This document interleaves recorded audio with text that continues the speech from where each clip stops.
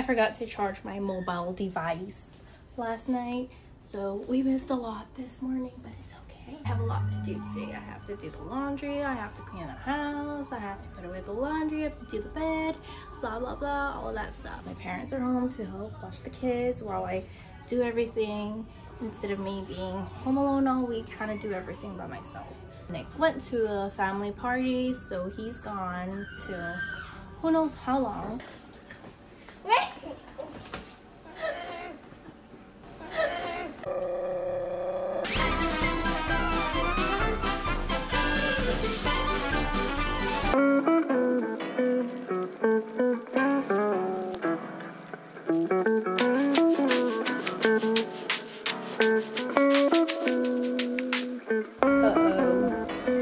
Someone home.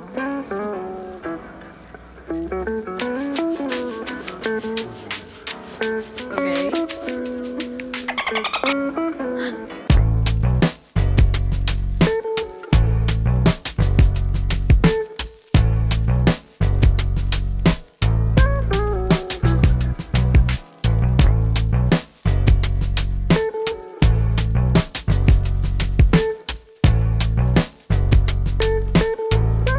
Decided to take a break from cleaning because this guy did not want to go down.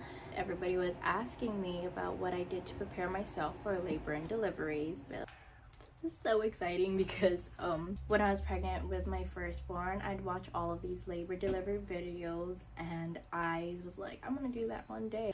I was always so shy, and then I made my TikTok and it blew up and I was like, okay, now I have to do one. First off, I just want to say I'm not a professional. I'm just sharing my experience. I do have two boys. This is my second born and my firstborn's outside playing. He is going to be 9 months and my oldest is 2 years and 4 months, something like that. I don't know. So what I did to prepare myself for labor and delivery, there's like a lot of things I did get most of these information from like TikTok and YouTube. The first one was obviously moving your body. As everybody knows, you have to walk every day or whatever you want to do. I was active before we had kids and I was pregnant. That's where I actually met my husband at 24. I do know like how to work out and stuff like that, but if you're planning on working out, please just use body weight and ease into it. Don't just go straight for the 20 pounds, and you don't want to injure yourself or baby. Another thing was a yoga ball, a big yoga ball. Just sit on it every day. Sat on it from the day I was pregnant with him, I think. It opens up your pelvic floor, making it easier for baby to glide through. When I work out, I would go to the gym. Obviously, please stretch first, and then I would do a little bit of like yoga, and after that I'd do some lifting. And then I would bounce on my yoga ball or the gym's yoga ball for like about 10 minutes. And after that, I do my mile. And if I didn't have time to do my mile walk for the day, we would go walking in the afternoon when my husband came home from work. Like I said, I had a yoga ball at home too, and I just used that as like my primary chair, just bouncing on it, doing figure eights, cat-cow, side-to-side, circles, all of that. Another thing that people were amazed about on my TikTok was no tearing. So I did do perineal massages. I'm not gonna show you how to do it, obviously. And the person that I watched to learn how to do it was Bridget Taylor. I will put her link in my description down below. It's very, very TMI. But when I did do it, I started at 28 weeks until the day I gave birth.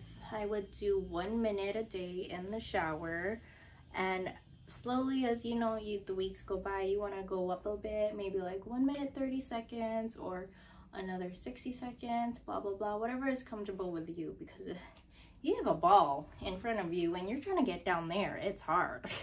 Like I said, I'm not a professional. Another thing was raspberry leaf tea. Did do these very differently with my first and my second. I don't remember what I did with this guy at around like 3 weeks. I drink one a day every other day, and then as the weeks go by, you add 2, maybe like the first time you're adding 2, you do it every other day. One day would be, this is hard. And dates, the same thing, you know, just kind of gradually increase it. I did start at 32 or 34 weeks. I could not eat it like that. So what I did was I put it in my smoothie. I drink a smoothie a day, hide it in there, and I didn't like it. But I also did hypnobirthing. Sometimes I do it after my workouts. I put my AirPods in, blast it, and just meditate. It kind of helped me when I was in labor, I guess. I was just thinking really weak, but I know that so much moms can go unmedicated. But I am such a wussy. I was like, I need it. There's no way I'm gonna go through this without getting the epidural. But obviously, like, big, if I ask for the epidural, don't give it to him, blah blah blah. But it's not his choice, you know. You don't know what the pain is like, and it's really up to you, you know. Whatever you want to do, whatever makes you comfortable, it's how you want your birth to go, nobody else, it's yours. So that's what I did for preparing my labor and delivery. My firstborn, I was 39 and 6 days. Around at 9 o'clock, I started to have contractions, but I obviously didn't know what contractions actually felt like. It's 5 minutes apart, contractions lasting 1 minute for 1 hour. So it like weird. It was like 7 minutes, 6 minutes, and I didn't know. And I was like, no, this is not it, this is not it. So it's like, let's just go get my safety done. Died down around like 2 o'clock. And then I was getting it throughout the day, but it wasn't consistent or anything. It was like here and there. And I'm like, no, this is not it. Nick's mom came from San Diego, and he really loves Cali burritos. She brought him Cali burritos, and he obviously had like 1, 2, 3, who knows how many. And that night he had a stomach ache. He went to bed early because he wasn't feeling good. I did my meditation on my yoga ball. I went to bed. I pulled my blanket up. My water broke like in the move. Like, it wasn't just a trickle, it went all over the bed. I felt so bad because my mom and my sister had to come over and clean it up.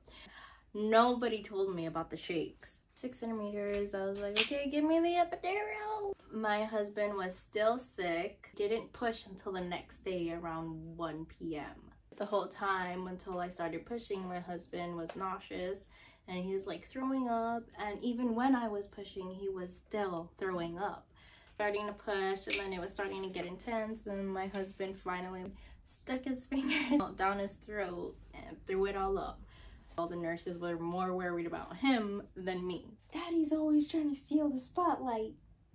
It was getting intense. He came out much better, like he wasn't even sick at all. My husband, being my husband, we work out, gym crush, blah blah blah. He's like, third set, let's go. I'm like, shut up, please.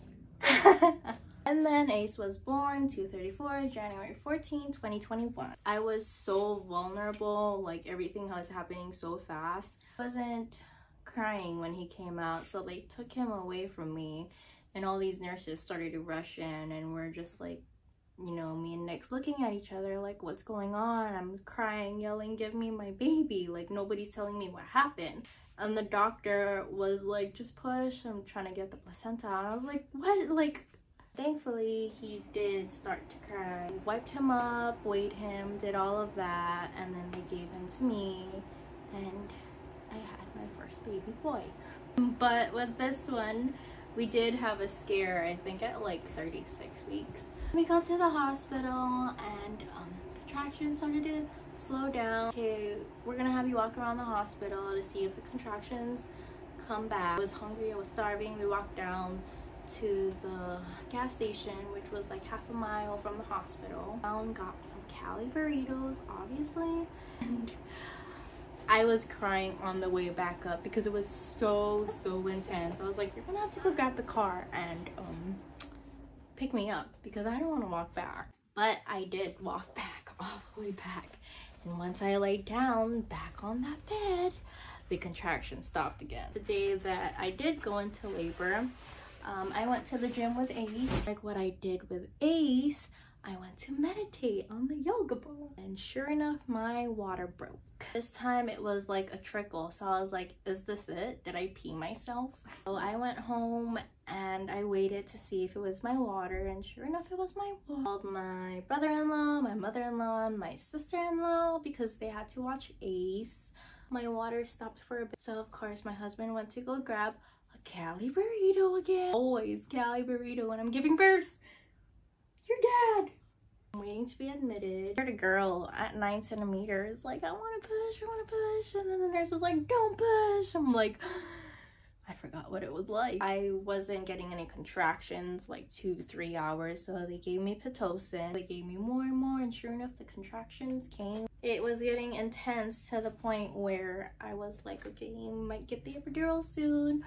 Poor anesthesiologist came in, and I was like, never mind, I don't need it. 5 minutes later, the contractions were like super intense. Called him back. I'm like, I'm so sorry. And I got my epidural. A couple hours until we started pushing. Okay, we're gonna be pushing for a while now, maybe like 30 minutes max this time. And the doctor was like, okay, are you ready to push? And I pushed twice, and he's like, he's almost here. I'm like, what? One more push and this guy came out in a minute. Egg. Good job, buddy. Done painting. Oh, okay.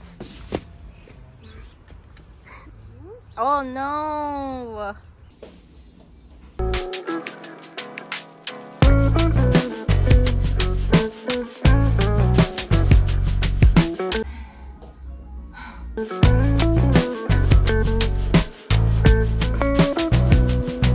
Don't forget to drink your protein.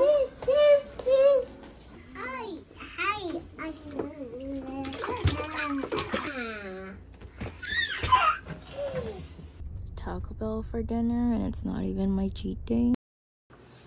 Nachos, tacos, 2 more quesadillas, Mexican pizza, your dumbass power bowl. Wait! Always get you chicken and steak. No, you don't. No I always get steak because I don't like You have steak. Alrighty, buddy. You know what to do. You like, subscribe, hit the bell button somewhere around your screen. I don't know where yet, but you know what to do. Okay? Get it in. Alright, everybody. Like, subscribe to our channel. And if you don't mind, hit the bell button for notifications so you can be notified when we post our videos. Hello. Like, subscribe. Wild bird. Wild bird. Soft, breathable, stretchy. We love it. We love it. Link is in the description. Use code Angelica 10. Bye.